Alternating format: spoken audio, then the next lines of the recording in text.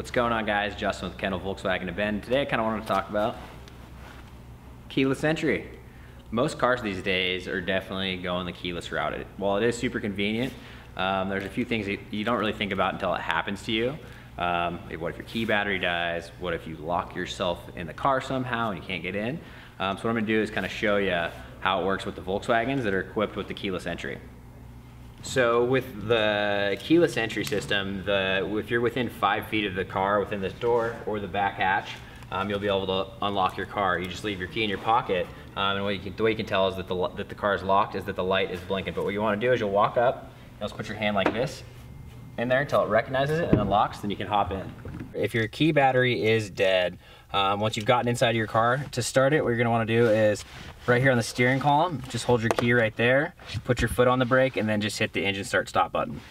So let's say you're out on the day and for some reason your key battery falls out of your key or your key dies.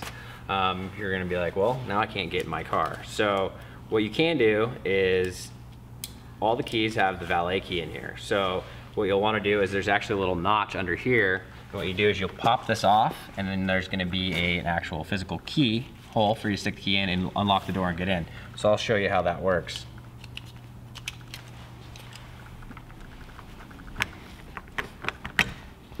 There it is. And then you can just put that in there. Now that we're in there, you're just gonna turn the key like you normally would. So we went over the first scenario, which is if your key battery dies or for some reason you lose the battery out of your key. The other scenario is, let's say you're out and you've lost your key, or you've somehow locked your key inside the car. So you still have some ways to get into your car. If you have a Volkswagen that's equipped with Volkswagen's CarNet, you can actually download the app.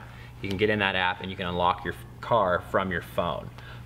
So a good scenario for that is, my wife and I, we have a 2-year-old, and we're putting him in the car and he got a hold of the key somehow and locked himself in it. Well, of course, I am headed out of town. So what I did is I got on the phone and I unlocked it from my phone. So she was able to get in there and get the car started. So even if your key battery dies or if you lose a key completely, you can still get into your car. So if a lot of folks, when they go to grab a door handle, they'll do it like this. So now the car doesn't know whether I want to lock it, unlock it, or get in it. So what you'll want to do to get in, again, hand right there. It'll unlock. You'll see the lights flash. And to lock, you're just going to hit this button right there and to press the dimple on the side of the door handle. So again, guys, I hope this video was helpful for you.